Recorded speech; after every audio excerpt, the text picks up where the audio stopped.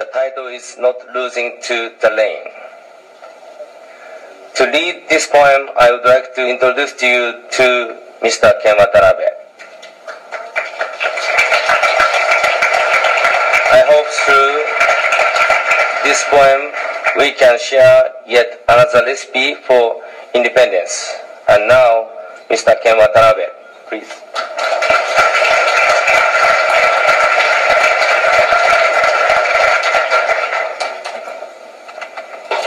Good morning, everyone. First of all, I would like to take this opportunity to thank everyone who has supported Japan's disaster relief effort. It's almost 8 months now since the quake, and with the harsh winter just around the corner, the disaster areas are still in need of your support. More than ever, it is important for us to sustain our relief efforts. Art is food that feeds the heart. It also helps ease the pain. I do the same thing as an actor using dialogue. I'm always looking for the right words that will help me stay as close as possible to victims' hearts.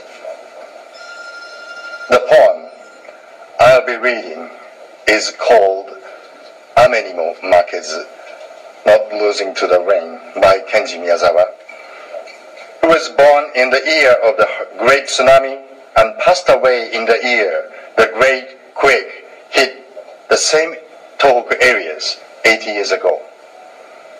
He was a farmer, a scholar, and a poet. This poem quietly conveys the message that even in the most difficult of situations, people can overcome.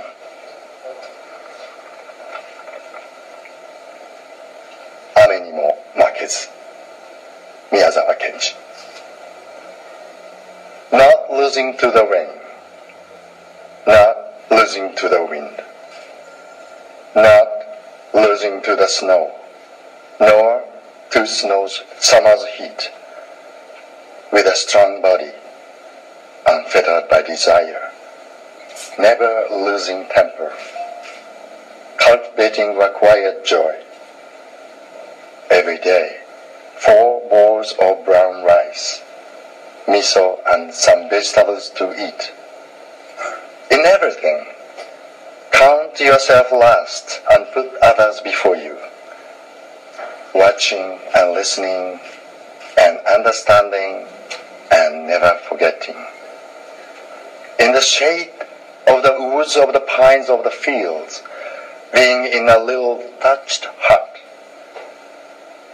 If there is a sick child to the east, going and nursing.